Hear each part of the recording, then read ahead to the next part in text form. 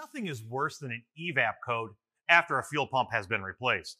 Discovering that the tank needs to be dropped again to address a problem can kill productivity and profitability.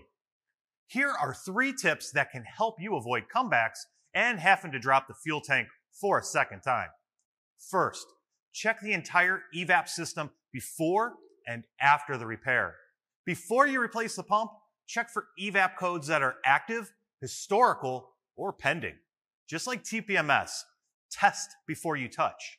After the pump is replaced, it takes at least 1 drive cycle for most vehicles to set an EVAP code for a small leak. A leak due to disturbing these may not set a code during the initial test drive. The code may come on after the vehicle has been sitting for a while or a certain temperature has been reached. Some vehicles allow the integrity to be checked with a scan tool using bidirectional tests. Second, check the filler neck.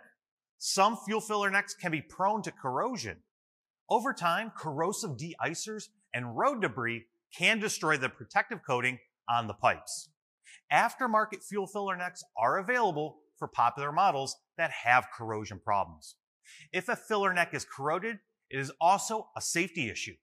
On vehicles that do not require a fuel cap to seal the system, inspect the gasket on the fuel filler door. Often, dirt and leaf debris can find their way into the area between the door and body. And third, check the lock rings and tabs. The plastics used to make fuel pump lock rings and assemblies can become brittle over time. Any pounding or application of force can cause the assembly to leak. Also, if a metal lock ring has been removed multiple times, the metal can fatigue and distort.